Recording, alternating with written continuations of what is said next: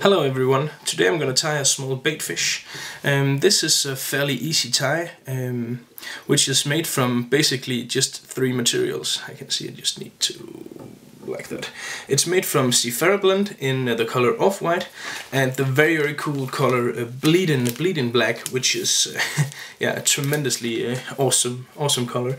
And then I'm gonna use some of these fish skulls, which is a pretty neat product because it has some advantages over, for instance, the Pro soft head, because this has some weight.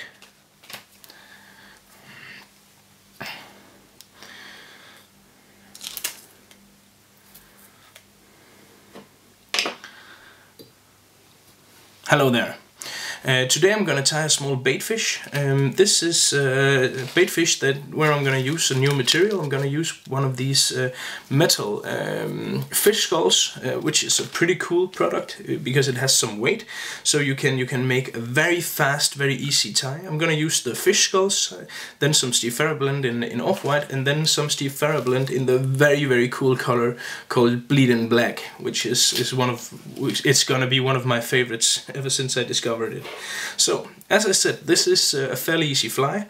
We're starting out with a little bundle of the seatrout blend in off-white. That was maybe a bit too little, something like this. And I'm just gonna tie that down. I've turned the hook upside down because this has a tendency. I like to do this on my baitfish because in my experience this hooks a rather big percentage of the fish. Like that. That was the first bundle. Just gonna take it a bit further up the hook. Then I'm gonna cut this off. I'm not gonna throw this away though. This is what's gonna be the second part of the body of this small herring or baitfish, whatever. Like that. Cut the rest of it off. So now I have the baseline of this small baitfish. Then I'm gonna take the other element. I'm gonna take the seatrout blend in the bleeding black, and I'm taking roughly the same amount.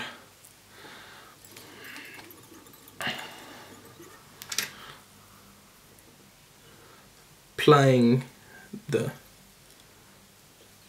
bleeding black seatrout blend. As I was saying, this is a very easy tie because we are actually almost done now. And I'm gonna tell you a lot about these fish skulls as soon as we get to those. But as you see now, we've only used two materials. We have the basic shape of the baitfish, and well, everything is good. Everything is as it should be. So I'm gonna make a whip finish here, like that, and because I'm gonna apply some super glue in a second, I won't bother with many nuts and stuff like that, and varnish and stuff like that, because we won't need it, because the glue is gonna keep this together. I'm leaving this on because this is a very important part of the fly, because in a second when I get around to getting one of these fish skulls, this color is called dark gray. It's actually almost black, but the color is quite good for this combination. Because when I turn this back and apply the head, then it will fill out the head better. If I have this sticking out in front instead of if I've tied it down, then it's gonna look it would look a bit strange. These fish skulls has two. It has an upside and a downside. The downside is the part of the skull that has the thickest wall. You can probably see that the lower part of the head right here has a thicker wall than the upper part of this head, and that is because this is working kind of like a keel. So when I apply this, to make sure that this fly is fishing the right way up, I'm gonna apply it so the keel is on the underside, and then my fly will be stabilized and be right where I want it. So now I'm holding this a bit. Well, as I was saying, now all you need to do is apply your head, and it has this kind of keel function. So I'm not folding the wing back. I'm just letting the head fold it back like that. And so you have almost completed the fly. Now all I have to do is, because I could see that it was sitting in the right position, so all I have to do is apply a bit of super glue there, and I'm also gonna give the lower part of this, give the tying thread underneath a bit of glue, just to make sure that everything is where I want it to be. Be sure the keel is downwards, put on the head, and your fly is almost complete. Because as you can see now, we're still missing the eyes, but there is some small grooves already prepared in this head, and there you just apply a very small amount of glue, like that, and the same on the other side, like that. And then you take the eyes, and one of the clever things about these fish skulls is the eyes is included in the package, so you don't have to buy eyes on the side. The eyes that fits neatly into these grooves are included. So you take the eyes and put them in the groove. Take your dubbing needle, and just give them a slight, whoops.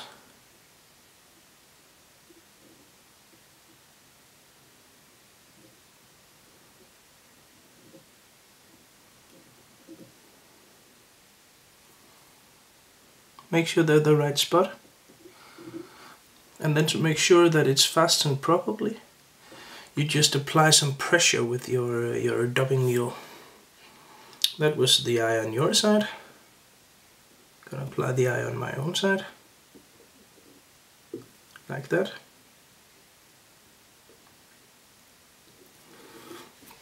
So now we're almost done, because the only thing that's remaining is for me to taper the wing. I'm gonna do that very roughly at first, like that. But then I'm gonna take it out of the tying vise, just to complete this a bit more smooth than what it is now. And what you want to do is you want to take the scissor and then cut kind of like a hairdresser to make your wings, the wing that is going to be the body of this fly, to make it tapered, and tapered in the correct way, so that this has the profile of a small baitfish. So I'm cutting like this, and also on the underside like this. Then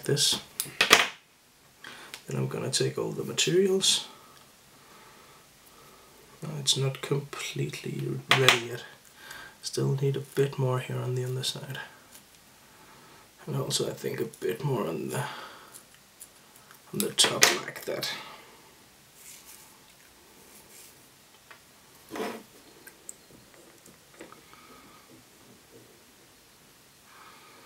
And there you have it, a small baitfish that will fish brilliantly, because it will keep the hook upside down because of the keel, and it has an eye, and because of the weight on the head, it will have a very nice